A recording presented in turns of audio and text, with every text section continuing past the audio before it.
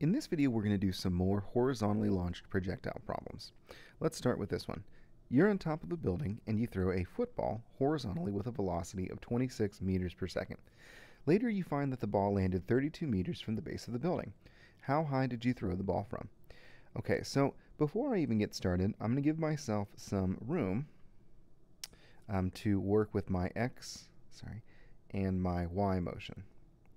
So remember, we're going to have x motion and y motion separated because they are independent from one another. The only variable that goes between x and y is time. Now I'm going to draw a picture of the problem.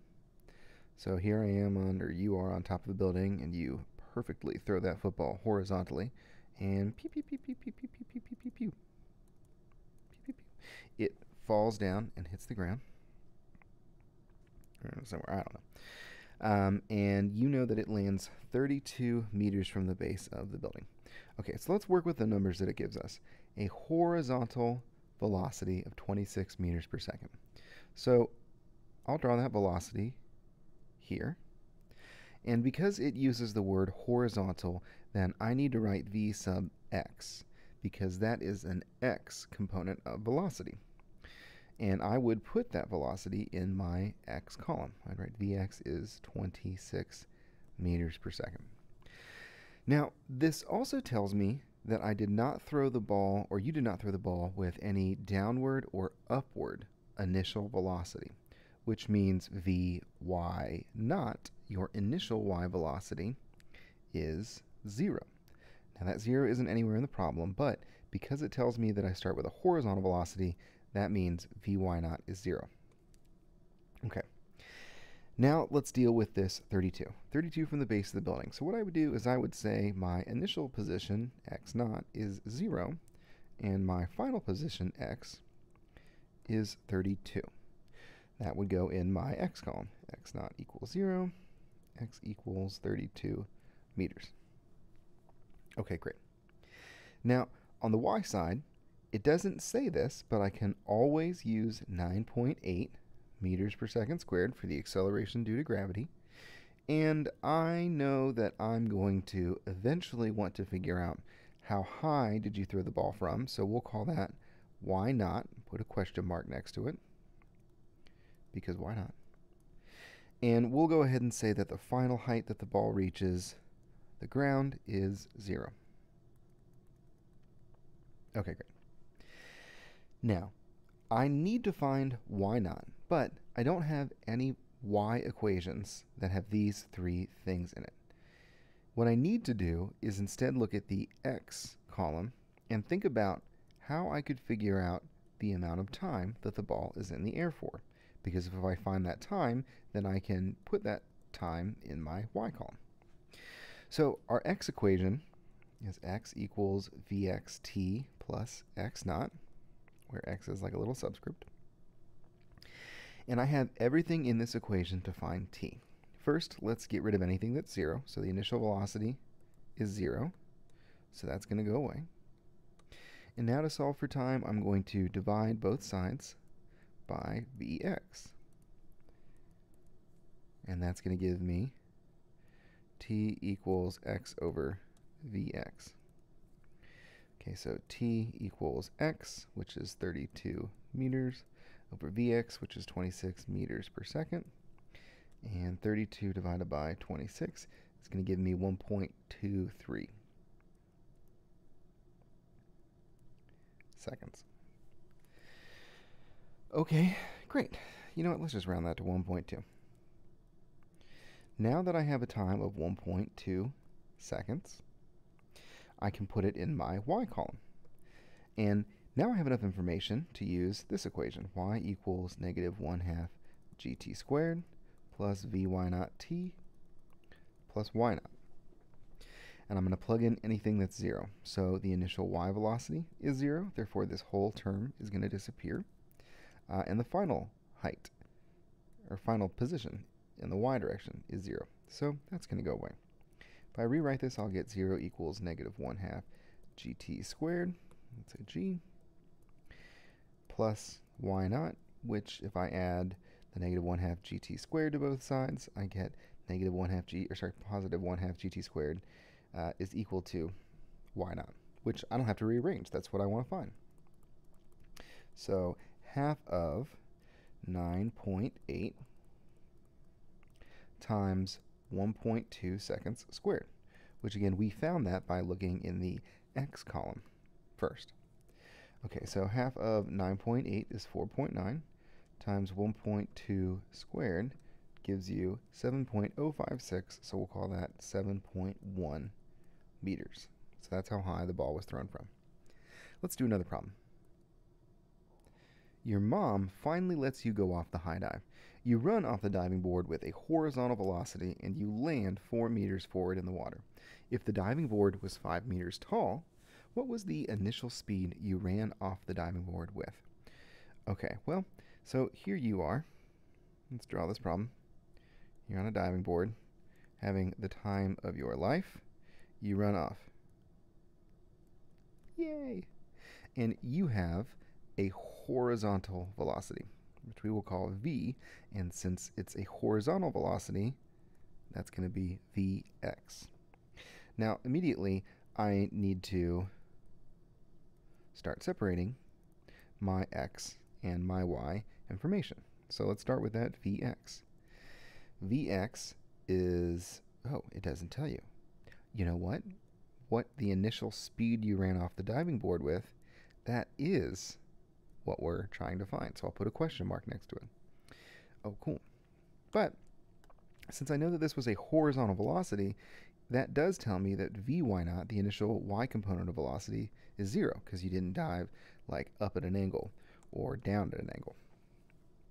Okay, let's keep going through the problem. It tells you you land 4 meters forward in the water and the diving board was 5 meters tall. So let me draw some water. And I'll do a little dotted line here to represent the front of the board. This is like saying your initial x position is 0, and then eventually, here you are, having the time of your life, because you're a kid and you went off the diving board.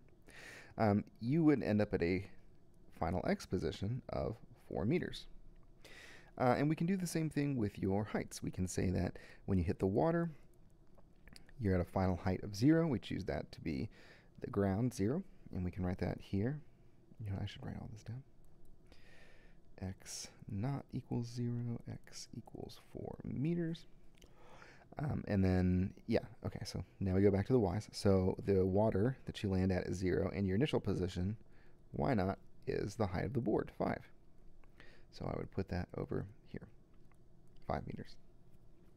Okay, great. Now, you'll notice that there are no other numbers in the word problem, but we can still assume that the acceleration due to gravity is 9.8 meters per second squared, as always. All right, so now let's think about this x column. I want to find that x velocity. What do I need to find it? In our x column, we have the equation vxt plus x naught, which the initial x position is 0, so we can just get rid of that. And to find vx, that initial speed we ran off the diving board with, we're going to divide both sides by t. Okay, so vx is equal to x over t. And I know what x is. It's 4 meters. But what about t? Well, that's a clue that we should go to our y column and think about whether or not we have enough information to find time. And it turns out, yeah, we do. We used the same equation from last time. Negative 1 half gt squared plus vy naught t plus y naught. I'm going to get rid of zeros. So the initial velocity in the x direction is 0, sorry, the y direction is 0. So we get rid of that. The final height is 0, so we get rid of that. And this is going to be 0 equals negative 1 half gt, excuse me, squared plus y naught, or just like last time, 1 half gt squared equals y naught. But this time I want to find time, which means I need to multiply both sides by 2. If I do that, then I get rid of the 1 half. Then divide both sides by g, getting rid of g on the left. And the last thing that's left for me to do is take the square root. So t is equal to the square root of 2y0 over g, which the square root of 2 times 5 meters over 9.8 meters per second squared is almost the square root of 1. Okay, so the square root of 10 meters over 9.8 meters per second squared. The m's will cancel and leave you with 1 over second squared, which is the same thing as second squared. So 10 over 9.8 seconds squared. And when you take the square root, the second squared becomes second. Okay, enough stalling. The answer is 1.01.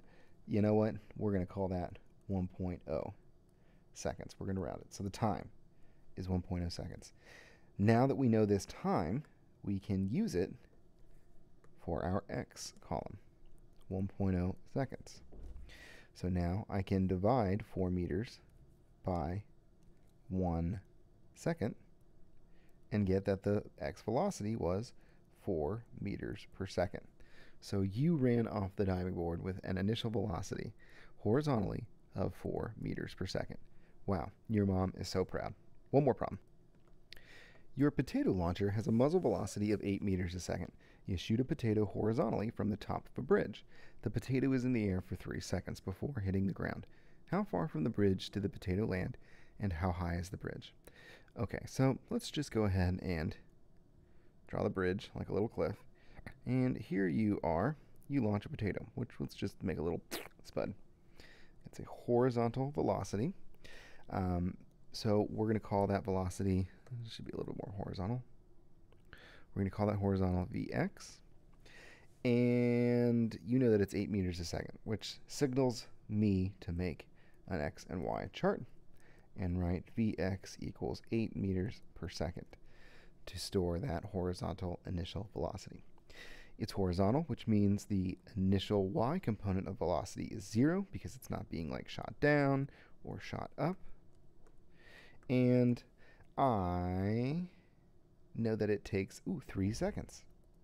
Now that 3 seconds actually works in both columns because it's the same in x and y. Okay, we want to find how far from the bridge did the potato land and how high was it. So what that means is I need to write x naught equals 0. Here's the potato. And then x equals question mark. So x naught equals 0, x equals question mark. And then y naught equals question mark because I want to figure out the initial height it was launched from and say that the final position it reaches the ground is 0. Okay, so y naught equals question mark and y equals 0. Of course, in the y column, we know that the acceleration due to gravity is 9.8 meters per second squared. Okay. We actually don't need any information from x to solve for y or any information to solve in x with y because we know that the time is 3 seconds in both. So I can just go ahead and for x use my equation. The final position is the x velocity times time plus the initial x position. Get rid of that initial x position because it's 0. And then, yeah, all I have to do to figure out x, where it lands, is take 8 meters a second and multiply that by 3 seconds. The seconds cancel, and I get 24 meters. Ba-bam. To figure out how high, I'm going to use the same equation that we've been using all along. Negative 1/2 gt squared plus v y naught t plus y naught. The initial velocity in the y direction is 0, so that term goes away. The final height is 0, so that goes away. Again, nothing new here. Okay, add it to both sides, so we get this equation, and now I just solve for y naught. Y naught equals half of 9.8 meters per second squared times the time of 3 seconds squared. So half of 9.8 is 4.9 times 3 squared is 9. Gives me 44.1 meters. Boom. You did it. You're awesome. This video is over.